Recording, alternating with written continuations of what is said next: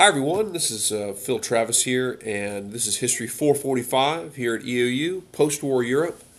This week we are reading from our textbook, our Jute book, chapter 8 and 9. These are the first two chapters at the beginning of the second section.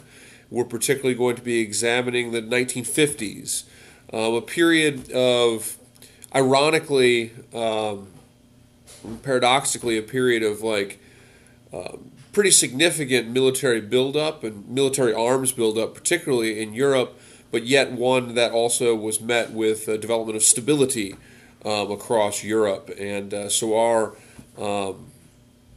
our readings deal particularly with issues like the issue of whether or not to rearm Germany, the issue with NATO, with creating a European defense community, with the development of nuclear weapons as well and their distribution across Europe. We're also going to look at the Warsaw Pact or the Soviet Union a little bit this week.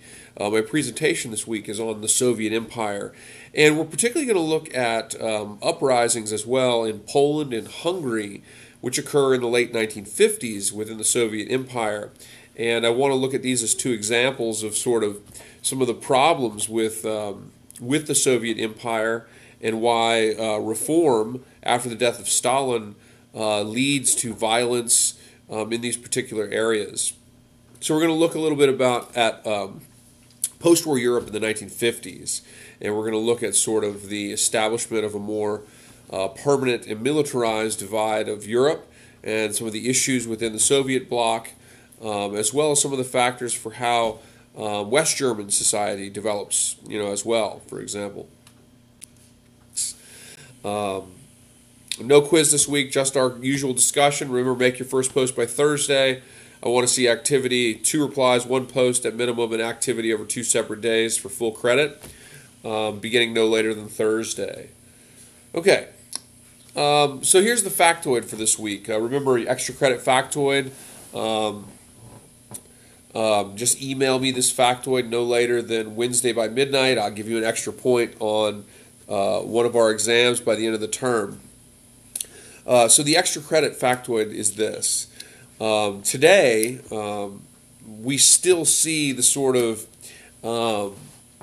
oddity of having in Europe nations that do not own nuclear weapons, but could have the ability to create them for their own, but yet possess them in their borders. So today, across Europe, there's 5 nations that possess upwards, I think it's 150 U.S.-supplied nuclear weapons. And, these weapons are in countries like in countries like Belgium. Brussels is the capital of Belgium. They're located in places like Belgium, particularly Germany, Italy. The presence of these weapons is very interesting, and it very much links back to what we're studying this week. Of course, France theoretically has nuclear weapons. Great Britain has its own nuclear weapons. Of course, Russia has its own nuclear weapons. The United States has its own nuclear weapons. But as we see the development and the need to defend Europe and rearm Europe through NATO, as we see that develop alongside the Warsaw Pact in the 1950s, there was, a belief held by many that nuclear weapons could be, a real sort of ultimate tool in preventing a threat from Eastern Europe. So if you're in Western Europe, and vice versa. And of course, at the same time, there was a great deal of fear from particularly the French at allowing Germany to rearm in its own right and or to develop its own nuclear weapons, which of course Konrad Adenauer had at one time briefly sought for Germany in the late 50s. And so as a result of this dilemma, the United States through NATO would provide weapons which the Germans were trained in, the use and deployment of these weapons. But the United States would deploy these weapons across in these countries that, like Germany, is a country that, absolutely could make its own nuclear weapons if it really wanted to. It has the resources, it has the know-how, but has repudiated that and has pledged that it will not do that.